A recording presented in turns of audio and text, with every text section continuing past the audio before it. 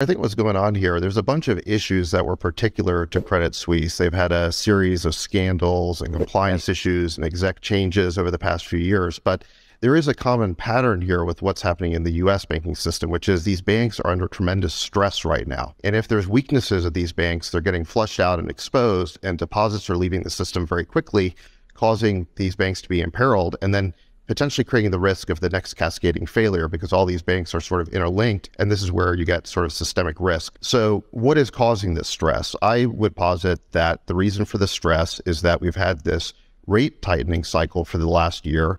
It's the fastest time that interest rates have been hiked by the Fed in our entire lifetimes. And what caused that? It was the worst inflation in 40 years.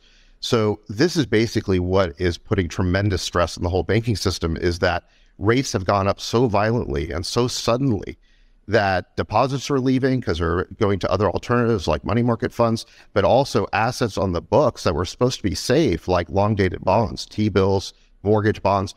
All of a sudden, they've become toxic assets. They were supposed to be safe assets. Now they're basically toxic. And I think that everybody's trying to understand how deep this problem goes.